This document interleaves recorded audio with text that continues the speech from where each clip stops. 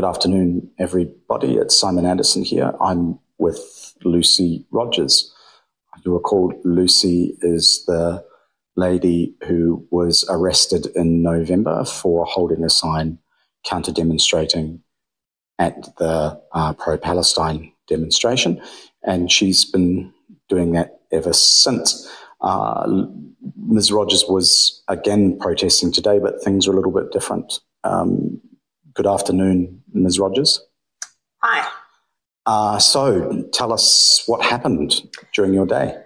Well, I attended a pro-Palestine demonstration with this sign, and which, as you can see, says Palestinian and Jewish lives have infinite value. And I was also wearing the flag, which is the Palestinian flag, as I imagine most people will recognise. And because you were dressed differently, was the reaction from the people you encountered throughout your day any different? Yeah, I had some really good conversations. I had, a lot of people there recognise me now because week after week, every week, well, almost every week since November, I have been counter-demonstrating at their protests, calling them out on their lack of balance and saying that there is another side here. So they recognised me and they knew what my views were, but they came to thank me to say, we really appreciate actually that you're acknowledging that there's another side to the story here, and that you are on this one occasion turning up and acknowledging what's going on in Gaza and saying that this is wrong. Yes, I think you're correct, and that there is nuance to these things that often gets caught in the noise. So it's very pleasing to hear that some of your interactions were perhaps a little bit more convivial than they have been in the past. You had any interactions with police at all today? Not today. No. Okay. All right. And you were wearing a body camera, which captured some of this. Yeah.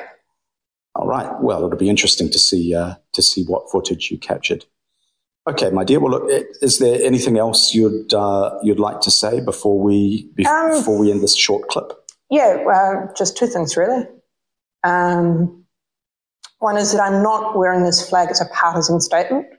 I'm wearing it in the context of months of protesting against bias of the pro-Palestine demonstrations.